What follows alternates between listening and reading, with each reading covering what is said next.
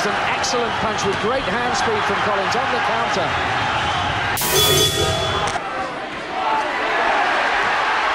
Collins seemingly with the points lead and with the knockdown.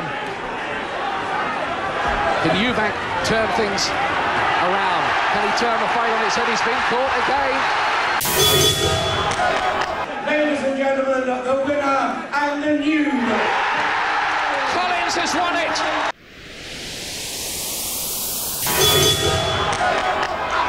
Neville Brown, the challenger from Burton-on-Trent in Staffordshire, the British middleweight champion, moving into world class in the black and white stripes. He's a top-class, world-class amateur, Brown, and very unlucky indeed not to fight in an Olympics.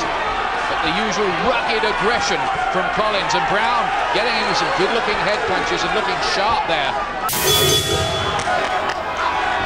It was a wonderful, brave effort by Neville Brown and a superlative performance by Steve Collins.